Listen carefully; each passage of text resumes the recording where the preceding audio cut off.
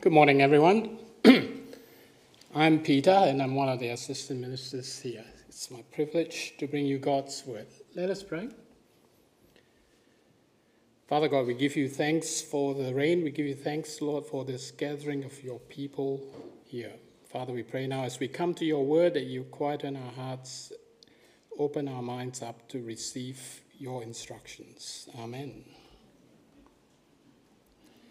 One of the most precious and beautiful things in the Bible is that our salvation is not depending on any good works that we've done, but it's dependent solely on God's grace and by faith in what Jesus has done for us at the cross. But it's also a truth that is misunderstood and abused. Some of us think that since we are saved by grace and not by works, it doesn't really matter what we do. We shouldn't worry about sin because at the end of the day, all is forgiven. But I think we do not understand or appreciate God's grace until we realize that it's not okay to continue living as though nothing's changed when we came to Christ. So this morning we're going to pick up from last week's message where we're told to set our minds on things above. So last week we learned that we have died with Christ, and through his death and resurrection, Jesus has given us new life. And we are told not to set our minds on earthly things. So with that, in verse 5, Paul issues this imperative to put to death things that belong to the old ways. Note that he did not say put aside, tidy up, or hide them away. He is very direct and unambiguous. Put to death. These are very strong words. What can you think? Destroy, execute, eliminate, eradicate, do not resuscitate. It leaves no doubt in our minds the dramatic changes that we have to make to our lives. They do sound extreme, and they are extreme because we are dealing with sin here. It's not just a minor infringement or a minor judgment in error or error in judgment. Sin is extremely repugnant to God. So Paul says in verse 5, therefore put to death what belongs to your earthly nature: sexual immorality, impurity, lust, evil desire, and greed, which is idolatry. Paul is calling us to examine our lives and to confess any sins or worldly desires that we have not completely put to death. Perhaps they have been secretly tucked away, hidden away, and we bring them out occasionally when our evil desires or the desires of the old way take charge of our lives. The warning here is not to just hide them away. The warning here is not just to treat them like those chocolate treats that we occasionally indulge ourselves. The Bible is very clear. Sexual immorality is any sexual activity outside marriage, a marriage between a man and a woman. This includes premarital, extramarital, and homosexual relations. Sexual morality is rampant in our society today. You don't have to look very far to find that it is destroying homes. It's destroying lives. We live in a promiscuous society that is driven by sexual passions. Just think, pornography is very easily accessible, and we are distracted and we are drawn to it. But be warned, stay away from it. There are prevalent sexual symbols and messaging. They're very common in our advertising, in movies. Just think of movies that you have watched recently. Very likely there would be scenes where man meets woman. And in a very short while, both men and women would have a passion-inspired twinkle in their eyes.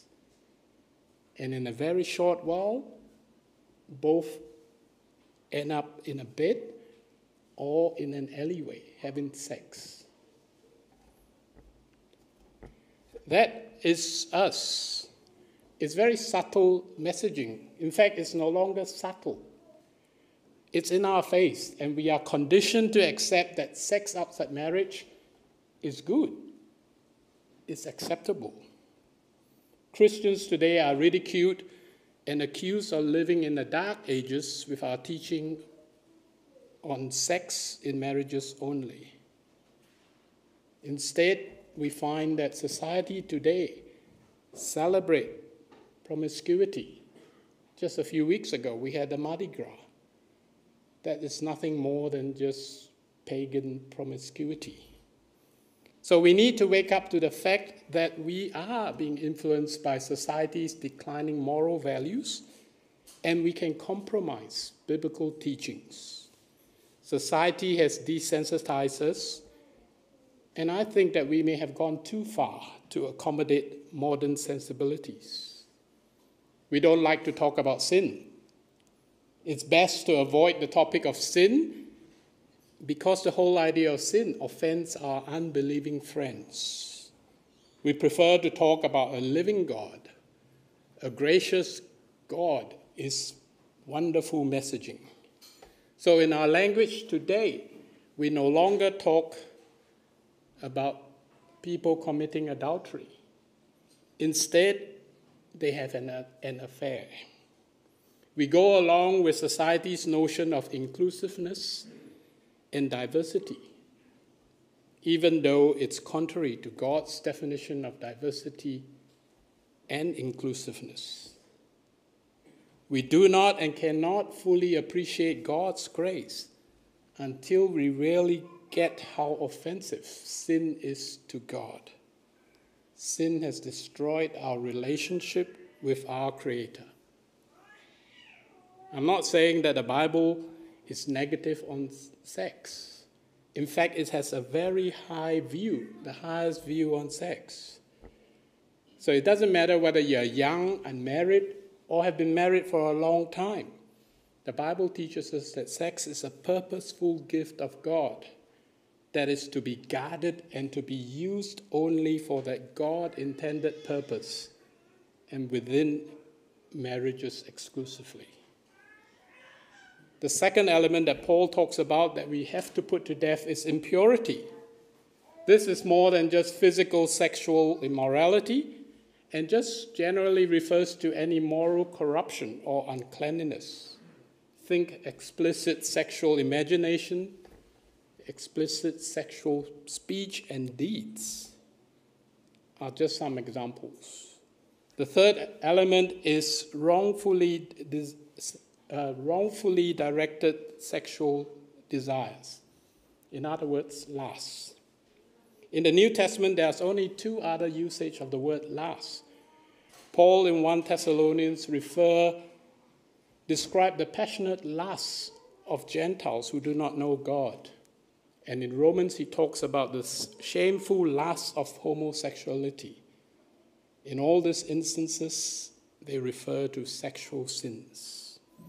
And don't forget, in Matthew 5, our Lord Jesus said that everyone who looks at a woman lustfully has already committed adultery in his heart. Pornography is a prime example of these elements. Pornography corrupts our mind. It gives us false images about sex and intimate relationships. We have impure thoughts and lust after unrealistic intimacies. So as Paul says, put them to death. The fourth element of sensuality to put to death is evil desires. Remember in Paul's opening remarks in chapter 1, he talks about evil actions. Basically, it refers to our propensity to sin, our human nature to do evil. So we must honestly ask ourselves if we struggle with any of these earthly elements. Do we simply hide them away, not talk about it? Or do we earnestly seek to put them to death? The Apostle James wrote in his letter, each one is tempted when he is drawn away and enticed by his own evil desire. Then after desire has conceived, it gives birth to sin. And when sin is fully grown, it gives birth to death. That's the desire that cultivates sin. The fifth element, greed, is the inappropriate desire for more. We are not satisfied with what we have. We yearn for more. We covet for more. Desire can be more money, more power, more things. Or it can be the desire to have more sexually than what is rightfully ours. I always like to say greed. In an Australian context, if you're after a pay rise, do you know that we all earn the same amount of money? It's not enough. So greed is just desiring more than what is God given us. Greed is idolatry, Paul says. They're very strong words. It's idolatry. It's desiring more than what is rightfully yours. It means that you are not contented with God and what he has given you. Instead of setting our minds on what is above, we set our minds on desires of earthly nature. This is idolatry, putting something before God and turning away from God. We want to be autonomous. We want to pursue our self-indulgent passions and pleasures. When I was preparing this, I thought it's ironic that Paul tells us to put to death, given that earlier he said we've already died with Christ. So how do you kill something that's already dead? While we have already died with Christ and to our old lives, we still live in an old world, a fallen world, and the old world is not yet completely destroyed. The old world, with the things that belong to our earthly nature, continue to exist and continue to assert its influence and distractions over us. And that's why Paul says we have to put them to death. John Woodhouse, the former principal of Moore Theological College, has this to say. He says, if I don't deal with covetousness, greed, I'm likely to be in trouble with my desires. If I don't deal with my desires, I will be in trouble with my thoughts. If I don't deal with my thoughts, then I am asking for trouble in my actions. How true is that? Right, so deal with it. In other words, these earthly desires must be dealt with, but it requires strong, decisive, and radical actions. And I think if we are honest, we have to say that we can't make these radical changes ourselves. We lack the discipline, the motivation, the willpower, and dare I say, the desire. Just think of success rates of diets and exercises, and you get my drift. But the good thing is that because we are in Christ, we have the transforming power of Christ in us. Paul says in Romans, do not be conformed to this age, but be transformed by the renewing of your mind so that you may discern what is good, pleasing, and the perfect will of God. In other words, the power of Christ can transform us by renewing our minds. As we let Christ transform us, we set our life compasses on things above, on our biblical teachings, instead of societal cultures and sensibilities. And if that approach doesn't work, the reminder of God's truth doesn't work, then Paul reminds us of the stick in verse 6. Verse 6 says, because of these, God's wrath is coming upon the disobedient. And you once walked in these things when you were living in them. God's wrath is his righteous anger against sin. God is holy and cannot tolerate sin. God's wrath is coming and will culminate in his judgment against sin. The heart of the gospel of Christ is the forgiveness of sin. Because Christ has reconciled us to God and made peace through his blood on a cross, we do not fear God's wrath. God's wrath is not coming on us because in Christ we have abandoned the old ways that was bringing his wrath on us. So let me ask everyone here, do we need any more excuses not to put to death these earthly desires? In verse 8, Paul returns to his theme, but with a slight shift. Instead of saying putting to death, he now says put away. He moves from personal integrity and personal conduct to interpersonal relationships and things that can damage our relationships and disrupt the community. Paul starts by using the metaphor of clothes. Take off your old clothes. Don't wear them anymore. The old clothes are disgusting. Throw them away and put on the new clothes that God has given us. When I read this, I had a chuckle to myself because I'm old, funny dada. I look at clothes of the young people and it's like, they're disgusting. They should be thrown away. Right. But they're expensive and they look good. But this is not what Paul's talking about. He's talking about the new life in Christ.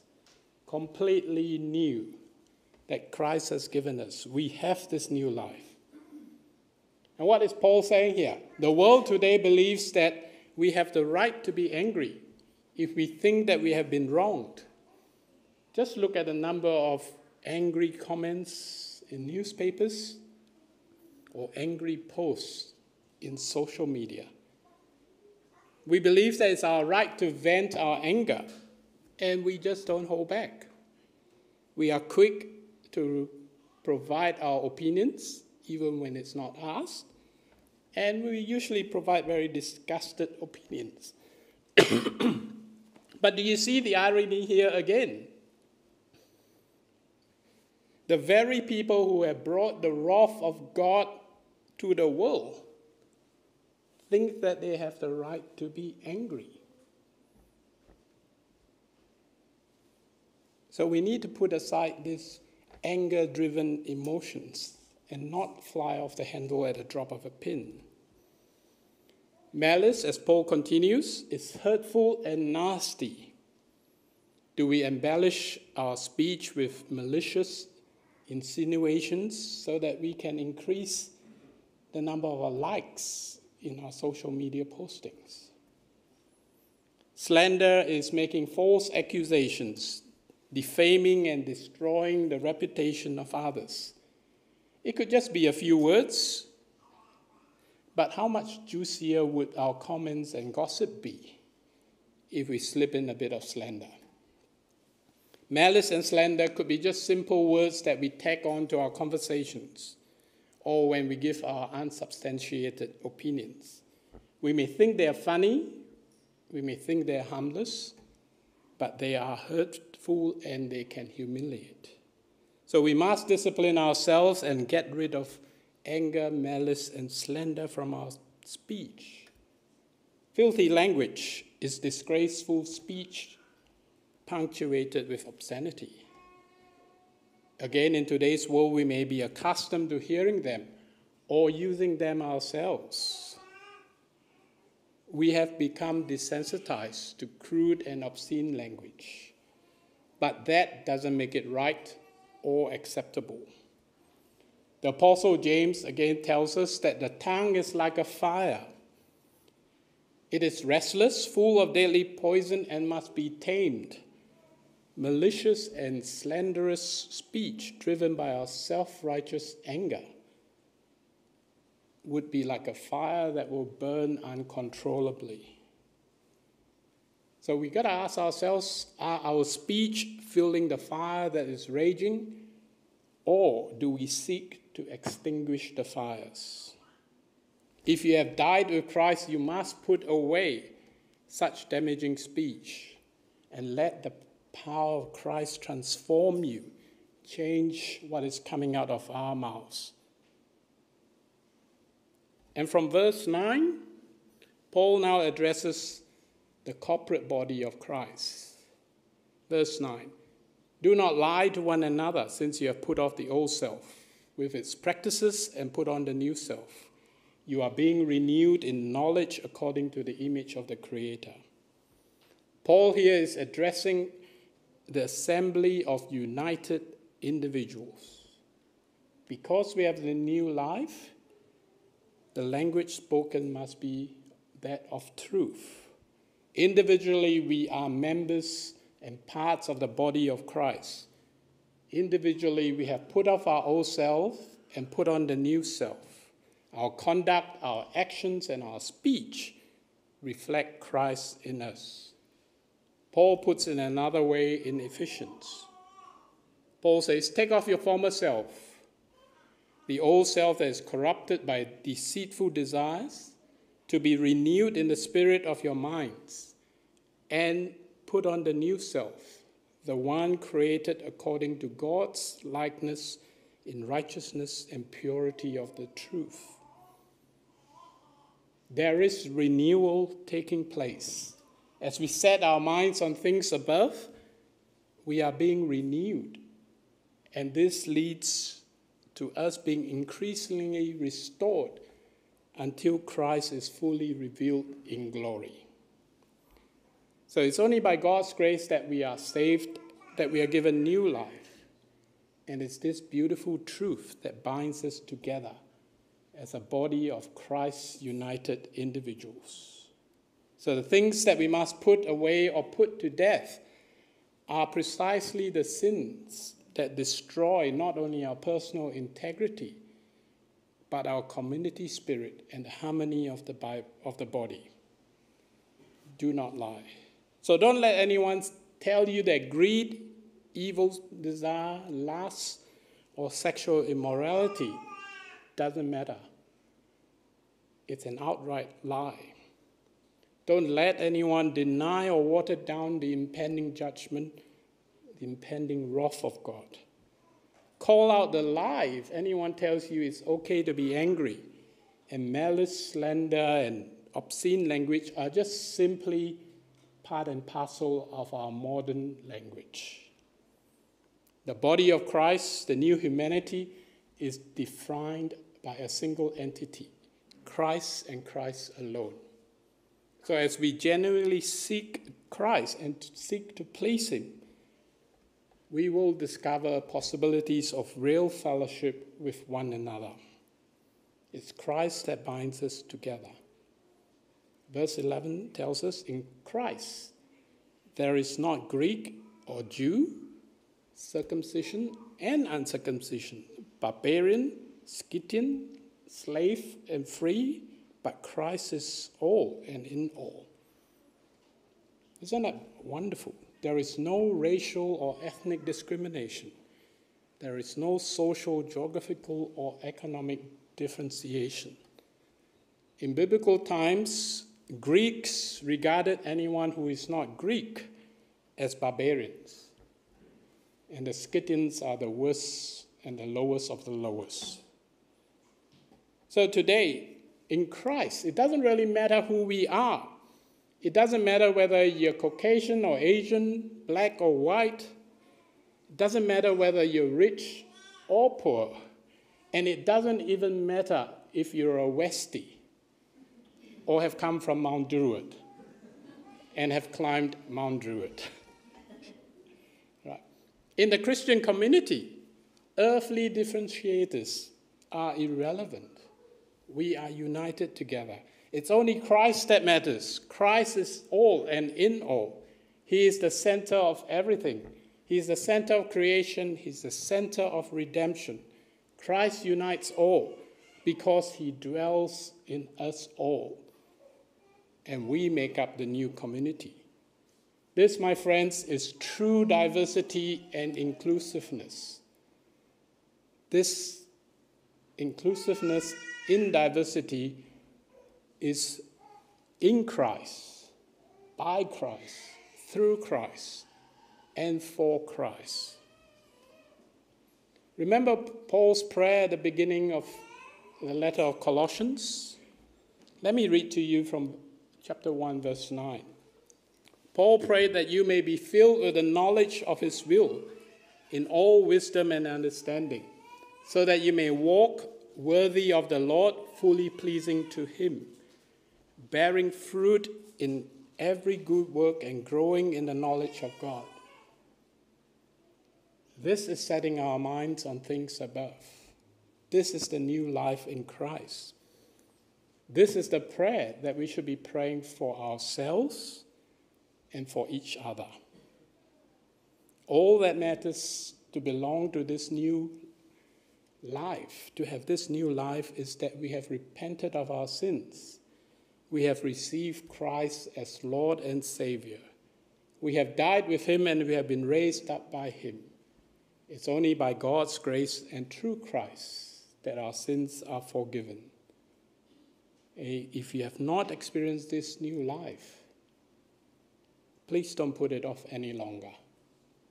Look to Christ and enjoy the benefits of the new life. I started by saying the unbelieving world thinks that we Christians are out of step with modern sensibilities. We are called dinosaurs. The world thinks that it's absurd that we maintain God's commands and standards to exercise his gift of sex exclusively in marriages and uphold the powerful goodness of sex in its God's designed context. Christian views and teachings are viewed as archaic and irrelevant. Instead, the world continues in their self-indulgent and idolatrous ways and disastrously ignore God. Imagine us living as a community of like-minded believers. Imagine if our lives were consistent with biblical teachings. Our lives are lives that have been set, our minds set on things on above, and our conduct and our actions reflect this new life. As the community in Christ, our speech is not for putting others down, not for expressing our frustrations and annoyance in anger, not for lashing out in rage, not for embellishing our speech with slander or malice, and not laced with filthy language. Instead, our speech and new life are synonymous with building up and encouragement, comfort, kindness, and compassion. And critically, it's for turning attention away from ourselves and to Christ and his glory instead. What would the world think of us then? Would the world still think that we are mad and irrelevant? Probably, I would say. But I would say that the unbelieving world would actually be amazed and sit up and acknowledge that Christians do have the real thing, the real hope in Jesus. Christ is all and in all. Let us pray. Father God, we give you thanks for you are God. We give you thanks for Jesus. We give you thanks that through him and by him, you have given us this new life. Help us, O Lord, to set our minds on things above. Help us, Lord, to live this new life that you've given us the way that you expect us to live. Amen.